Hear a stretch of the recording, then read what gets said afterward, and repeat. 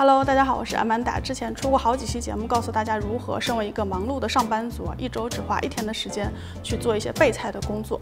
那么接下来的1周时间里头，不论早餐、午餐、晚餐，你都可以方便快速的解决了。那你们看完之后呢，应该会发现我给你们传达的其实是近年来很流行的一个叫 mealprep 的概念，就是你不要每天都去买菜、洗菜、备菜、炒菜，太麻烦了，而是把这些工作呢统合到1天去完成，这样你会非常的高效，很节省时间。那我发现很多人看完之后还是有很多问题，比如家里人少，或者是自己是单身，只有1个人吃饭，或者呢家里没有太多的厨具，只有1口锅怎么办呢？所以呢，今天这一期呢，再来给你们解决这个问题。今天这些料理全部都是极简料理，食材很极简，做法也很极简，甚至你只有1口锅都是可以完成的。虽然现在 meal prep 的概念很火，但我还是想提醒一句，不是所有食材都适合提前备菜。买菜的时候要有意选择合适的，比如一些加工好的半成品，炸肉丸、蛋饺、烤肠、鲜面条，这些呢我都有教过如何自制，懒人直接买市售的就好。它们都是我家冰箱里常备的。不过有个困扰，超市买的1大包丸子一餐吃不了，而我更不想一餐就只吃1种丸子，也太单调了。咸肉买了1大块，但我一次也就需要几片而已，所以这样预先混合一下再分装冷冻。鱼丸、肉丸、蛋饺、咸肉放1包。之后想做3鲜粉丝煲了，1包拿出来直接煮，就很方便省事。新鲜面条也是尤其需要分装冷冻的，不然买来1大包，不当天吃掉的话，很容易变质或粘连在一起。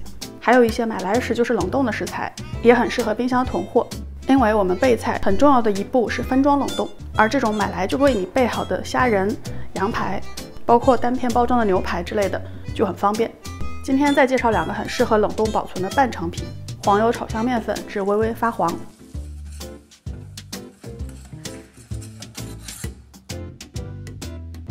分3次加入冷牛奶，注意是冷的，不容易结块哦。拌匀煮开后再过筛。这个是基础的西餐白酱，可以用来做一切奶汁、焗烤类的菜。这样用密实袋分装好，压成扁扁的，丢去冷冻，之后解冻会很迅速。还有我很喜欢的意大利烩饭，做过的都知道这种饭的正统做法很费时间。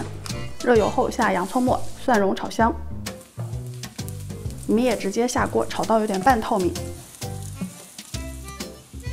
下白葡萄酒，然后下高汤，不能一次全下，要这样一勺一勺的加，每加1勺都要不停翻炒，全程手不能停。因为这种烩饭一般用的米是淀粉含量很高的品种，持续不断的搅拌是为了把淀粉充分释放到汤汁里，才能形成烩饭那种粘稠丝滑的口感。这样做一次，光翻炒就要半个小时，平时工作日哪有时间呢？所以我会在烩饭做到6成熟，米粒中间还有明显夹生的时候就停下。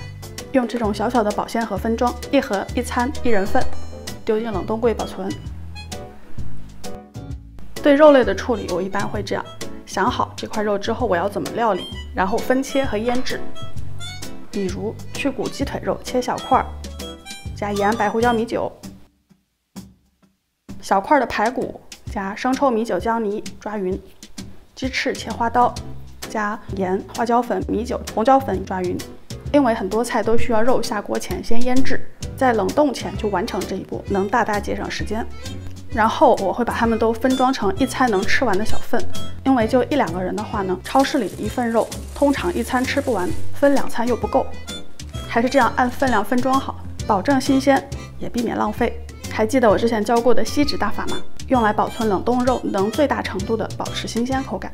现在我们备菜工作都完成了，也不算特别费时间吧，周末抽空做一下，接下来1周都能愉快的偷懒了。周一可以先吃掉不耐放的绿叶菜，番茄、娃娃菜、口蘑，有的话随便切丢锅里。1小卷粉丝泡软了丢进去，之前一起冷冻的混合3鲜丢进去。调味很简单，就是盐、白胡椒、香油，加水煮就完事儿了。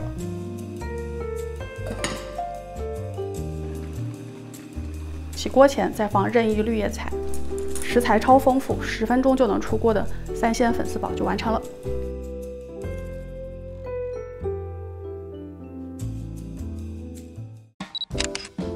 周二，把鸡腿肉和白酱提前解冻。今天准备吃奶油炖菜，配菜在土豆、胡萝卜、西兰花、甜玉米、口蘑中任选。这包鸡腿肉我是昨晚上从冷冻柜拿出来放进冷藏解冻的，看起来跟新鲜的没什么两样，但它其实已经腌制好入好味儿了。炒香洋葱块和鸡块，下配菜和水一起炖煮。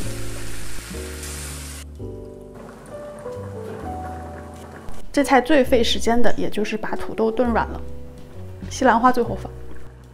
白酱也是提前备好的，下锅拌匀，撒点黑胡椒就完成了。这种带着浓郁奶油感汤汁的菜，配法棍面包特别棒。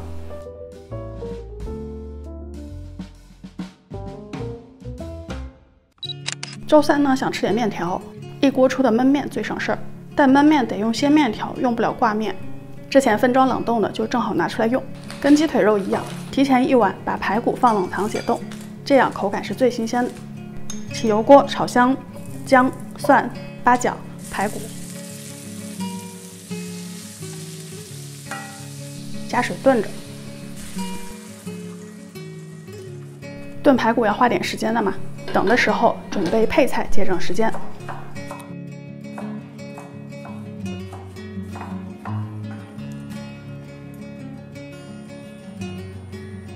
下了调料和配菜后，再下面，这么松松的铺上去。面条半焖半蒸，能满满的吸收汤汁。绿色的配菜最后放。这个做法我称之为东北乱炖焖面，非常杂烩，非常乱炖，非常随意。但一锅出特别省事儿，懒人都可以不盛出来就着锅吃，味道也是杠杠的。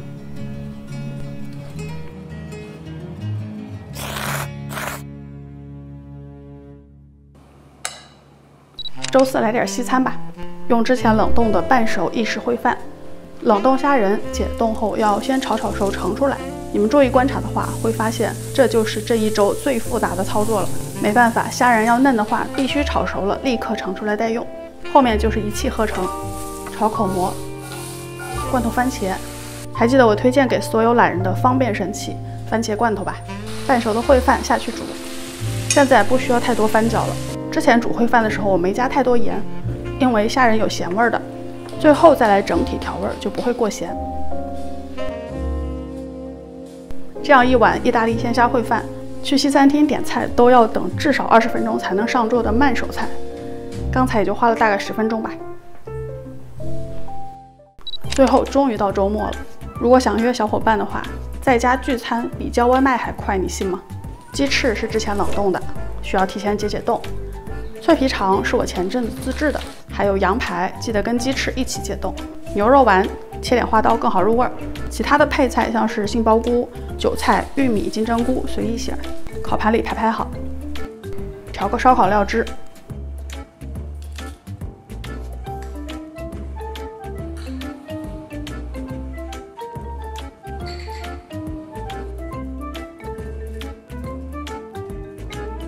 刷匀了，送入预热好的烤箱，热风180度20分钟，中间记得翻下面。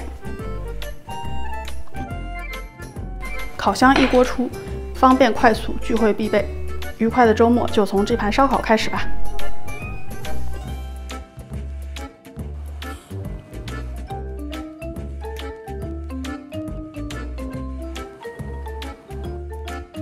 那今天的节目就到这里啦。今天这些菜呢，我是觉得把我所有能想到的 buff 都叠上了。你一次可以准备至少1周的量，每天回家只需要花10几20分钟，一锅出。有的菜甚至连碗都不用洗，非常的方便，并且营养我觉得也算是挺均衡的。就希望对大家的生活有一点帮助吧。喜欢我的节目或者喜欢我本人呢，不要忘记点赞、订阅、关注、评论、转发，统一币1键3连。